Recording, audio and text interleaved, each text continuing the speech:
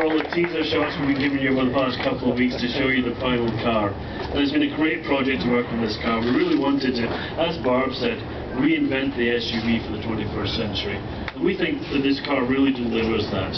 When you talk about design, designers usually talk about the stance of the vehicle. And it's very important to get the stance of this vehicle right and making it look like an SUV, giving the stance of an SUV. So we do this really by tucking the body sides in, pulling the wheel arches out, shortening the overhangs. I shouldn't really use my hands really. Shortening the overhangs and cutting off the corners, and it really helps the the visual perception of this car being an all-wheel drive vehicle. Along with that, if you look at the black lowers, for example, it gives you a visual center of gravity which again advertises the capability of the vehicle. But another important feature in this car was the aerodynamic studies we put into it. It's really important to help the fuel economy to get the aero right. So a lot of details we put into the front end, the lower dam, the rear tailgate spoiler, even the D-pillar appliques and the mirrors, really to help the fuel economy at the same time as giving a great looking car.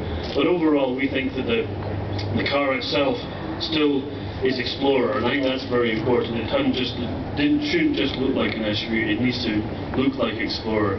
And if you look at Explorers, the history of Explorers, one of the things that's been common is what we call the C-pillar, the pillar behind the second door, has always been body colour. So what we've done is really accentuated that by blacking out all the other pillars, so you really get that signature element to the car that looks like an Explorer. So that's what you see when you see Explorer.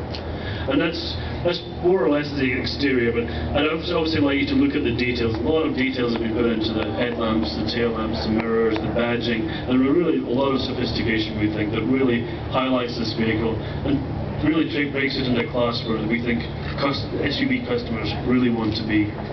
But that's the exterior. The interior is another really big story.